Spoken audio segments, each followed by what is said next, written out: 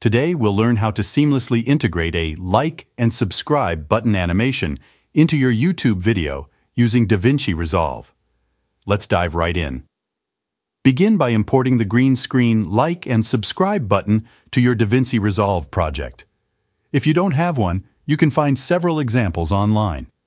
Drag and drop the green screen button onto your timeline. You've probably seen these buttons a million times, a classic way to engage your viewers. Now, let's make the magic happen.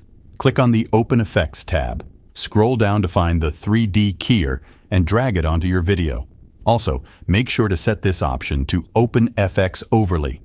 Now, head over to the Inspector panel and ensure that you are on the Open Effects tab.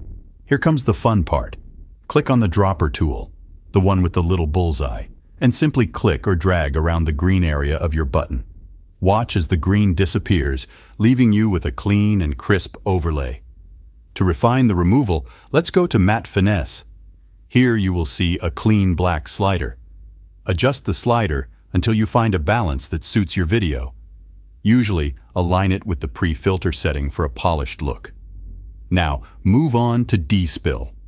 This fantastic tool neutralizes any remaining green hues, turning them into a complementary grayish color that seamlessly blends with your video.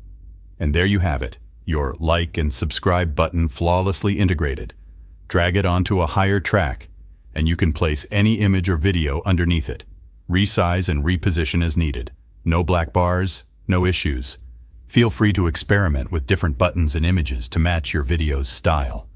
That wraps up our tutorial on adding a like and subscribe button animation using DaVinci Resolve. If you have any questions, leave them in the comments below. Thank you for watching, and happy editing.